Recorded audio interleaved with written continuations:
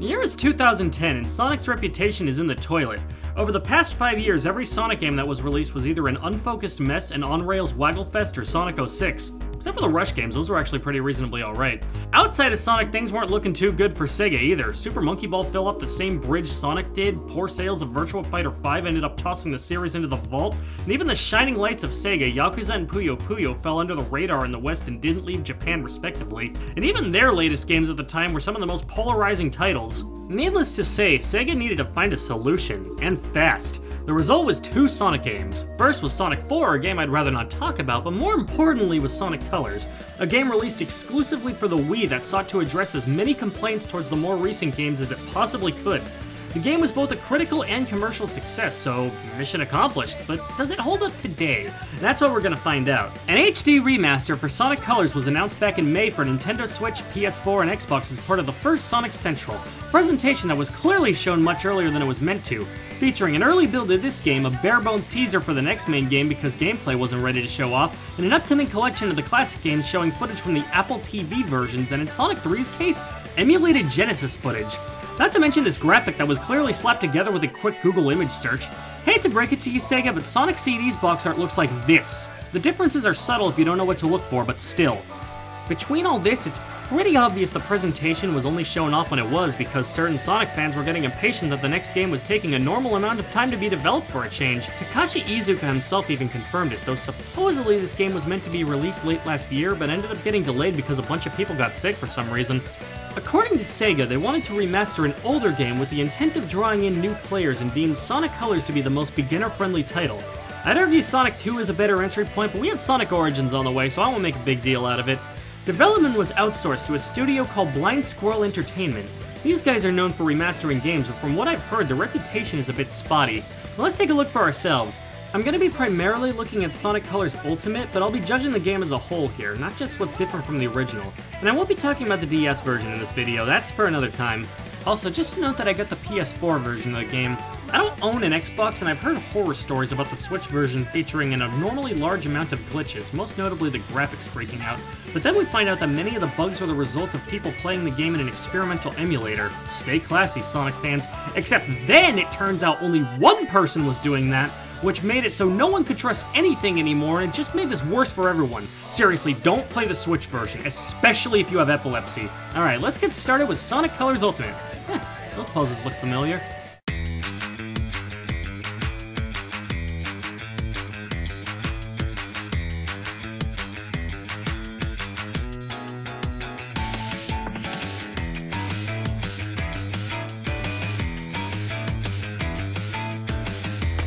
Well, I must say, this is a great start to the game. Just press start and then boom, the longest loading screen you've ever seen. Hang on, let's see how fast the Wii version loads.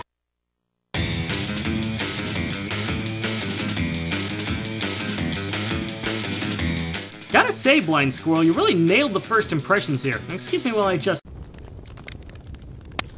The really weird thing is that it's just the first stage that does this. Every other stage loads much faster, and not only that, but if you go back and replay the first stage, it too loads a lot faster. What the fuck happened? Now, the story is very simple. Dr. Eggman has built a giant intergalactic theme park, supposedly out of remorse for all of his evil schemes. Naturally, Sonic and Tails aren't buying it, so they decide to head over there to investigate. Obviously, the entire thing is a front for his latest plan to take over the world using these aliens called Wisps. Now it's up to Sonic to free the Wisps and send Eggman packing for the 19th time. Needless to say, this is a very basic and self-contained story, kind of like an episode of a Saturday morning cartoon. At the time this game came out, it was a real breath of fresh air after the likes of Shadow the Hedgehog and Sonic 06, stories that among other issues absolutely took themselves too seriously. Unleashed was already a step in the right direction, but after 6 games where the final boss was some giant monster thing, a breeder plot with a more comedic edge was exactly what we needed. Now if only the jokes were actually funny. There are no lines, and I've saved the best rides for last! At least let me stab your hand so you can come back in! I know you're trying to be clever with this whole amusement park pun thing, but it's just coming off lame. Just say you're going to destroy us and stop embarrassing yourself. Curse you, Sonic! Not only do you foil my plans, but you foil my speeches as well! I work hard on them! A lot of the comedy is extremely lowbrow, and the writers constantly run their jokes into the ground. Sonic is probably the worst here. It's just bad joke after bad joke, and he never lets up once.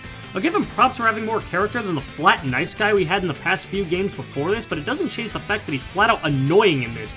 Though thankfully after this game he improves a little bit, though nowhere near as good as he was in the OVA or Dreamcast games. There are a couple highlights here and there.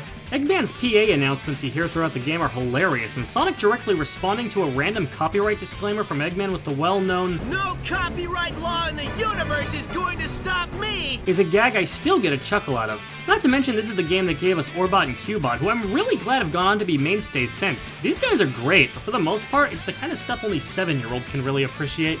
I hear a lot of people referring to the jokes as meta humor quite often, to the point that the term meta era has been coined to describe the past decade of Sonic games, but there aren't very many jokes that I could describe as meta. At best, there's just this one. He's from a race of beings called wisps. Wisps? No, wisps, with a W. Yeah, I'll just stick with aliens if that's okay with everybody. Same goes for games after this. Meta humor is really only a thing with the social media page and to a lesser extent the Sonic Boom Show, but this is a discussion for another video, so I'll drop it for now. Outside of the writing, the cutscene's animation quality is passable. Nothing spectacular, but it's alright. Pretty damn good for the Wii, all things considered. Also, this is the first game to have Roger Craig Smith as the voice of Sonic, and everyone else has new voices as well, except for Eggman, who's still played by Mike Pollock.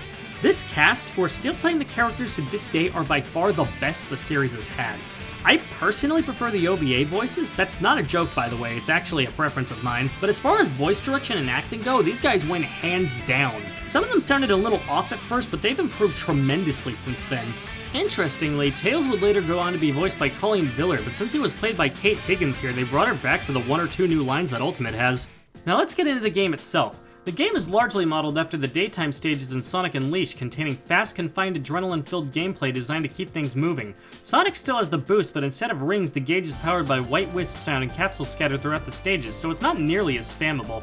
Interestingly, in Ultimate, the homing attack has been altered a little so that if you press the button at the right time, it gets this neat rainbow effect that also gives you more energy for your boost.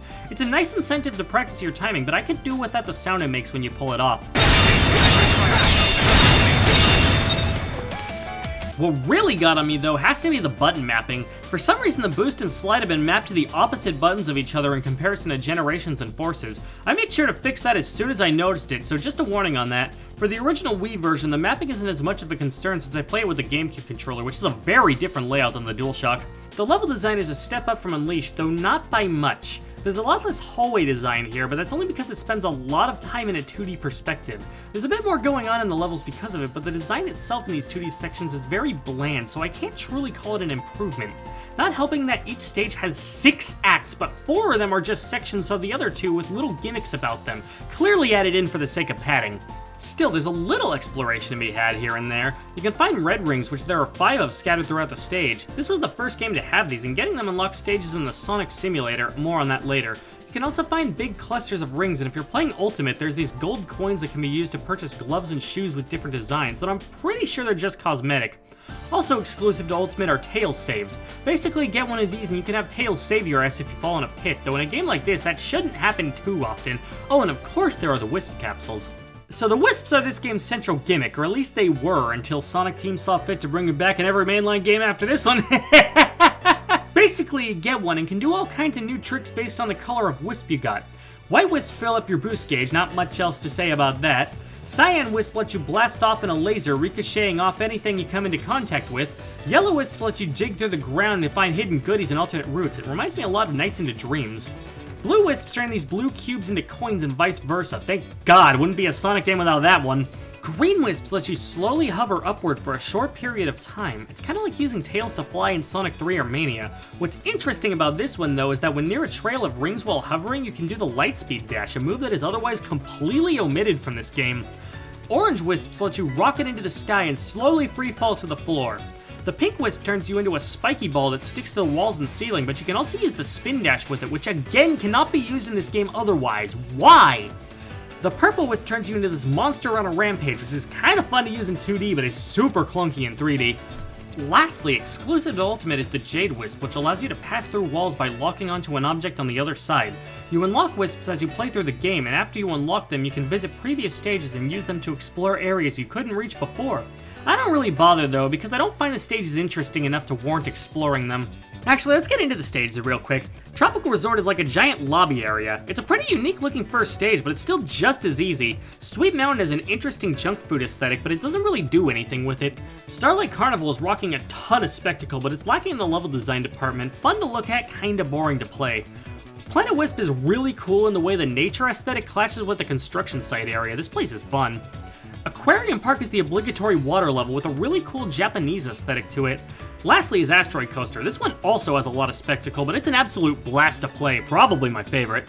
Aside from the regular stages, you can also check out the Sonic Simulator, a collection of 21 stages that you unlock as you collect red rings. The weird thing about these levels is that some of them have their design ripped directly out of Sonic 1. Look at this is clearly Spring Yard.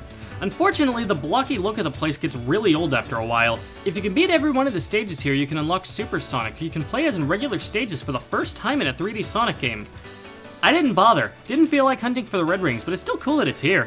Collecting enough red rings will also unlock Rival Rush, a mode exclusive to Ultimate. Basically, you race Metal Sonic through various stages. I only unlocked the one in Asteroid Coaster, but holy shit, these can be hard! The game is really easy for the most part, so if you're looking for a challenge, I highly recommend checking this out. A boss against one of Eggman's giant mechs appears at the end of every stage as per usual. Gotta admit though, these bosses aren't very good. They're not very hard, they tend to go down pretty quickly, and you fight each boss twice for some reason, with the second one only being slightly harder than the first. Like, yeah, let's fight the Ferris wheel guy again, only this time he has lasers! Yay! Look how quickly I beat him too. Special exception goes to the final boss. I love seeing Eggman utilizing the Wisp's powers himself to attack you, and it's just a really exciting fight. I would love it even more if Sonic Lost World and Sonic Forces didn't reuse this fight for their own final bosses. What, is it required by law that any Sonic game directed by Morio Kishimoto have this as the final boss? In terms of graphics, the original Wii version looks damn good for the hardware it's on. The Wii was not an HD console. 480p was the best you were getting out of this, but it still managed to look amazing in spite of that. Ultimate actually is in HD, but the lighting seems very off a lot of the time. Not always, but very often, and god damn it, lay off the fucking bloom. It looks like Twilight Princess in here. This remaster doesn't look as good as it could, but it's acceptable. The music is great, but being a Sonic game, this was to be expected. It's far from my favorite soundtrack in the series, but it's still really good. My favorite tracks are Planet Wisp, Asteroid Coaster, the final boss theme, and especially Aquarium Park. Ultimate went out of its way to remix most of the songs in the game, but these remixes are pretty hit and miss. When they're good, they're really good, but I often can barely tell the difference from the original, and some just sound flat out bad. If you're watching this video, you're probably asking, Evan, what about the glitches? To which I can safely say that I didn't really encounter very many. For clarification, I played this on a base PS4. I'm not paying for a Pro, this thing works great. Anyway, the PS4 version maintained a smooth 60 FPS, like the frame rate didn't drop once. The only glitch I'd encountered was that on rare occasions, the music for certain Wisps wouldn't play, and the results screen did this too every now and then. I know that the Switch version on release was apparently a dumpster fire, with a memory leak causing graphical glitches, among several other things I've seen. It's been fixed since, but regardless, this is a pretty nasty state to release your game in. I've seen people blame Sega for rushing blind scroll games regularly, comparing it to what they did to Big Red Button when they made Rise of Lyric. Here's why I don't think this is the same as back then. Firstly, Rise of Lyric was not handled by Sega of Japan, but rather Sega of America, in a time where they were constantly pushing out shovelware. The critical and commercial failure of the game led to a massive downsizing at Sega of America. They can't even make games anymore, they don't even localize them anymore, that's Atlas West's job now. Beyond publishing localized games, they're pretty much just the Sonic pillar and not much else, so I don't see another Sonic Boom situation happening anytime soon. Secondly, some Glassdoor reviews on Blind Squirrel strongly suggest that their higher-ups constantly screw over both their employees as well as their clients, regularly releasing their remastered games in an unfinished state and then fixing them later. But nah, they totally believe in a healthy work-life balance. That's not to say Sega's completely innocent. I mean, at the end of the day, they are ultimately the ones who decided to outsource this to the studio that gave us WWE 2K18. I get the feeling that if Sonic Team had worked on this, the game would have come out much better. Like, say what you will about Sonic Forces, but it's still a really well-optimized game. Even the Switch version doesn't have much wrong with it besides a half frame rate. I understand Sonic Team was probably too busy working on Puyo Puyo Tetris 2 as well as the upcoming mainline Sonic game to also be able to make this, but it was something I just couldn't help but think about. Anyway, Sonic Colors is by no means a masterpiece, but it's still an okay game. The remaster, on the other hand, is definitely a little shoddy, but I imagine that in time, with updates on the way, it could be the definitive version of the game.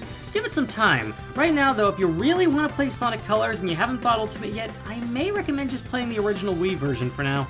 I give this game 4 rings out of a Jade Ghost Wisp.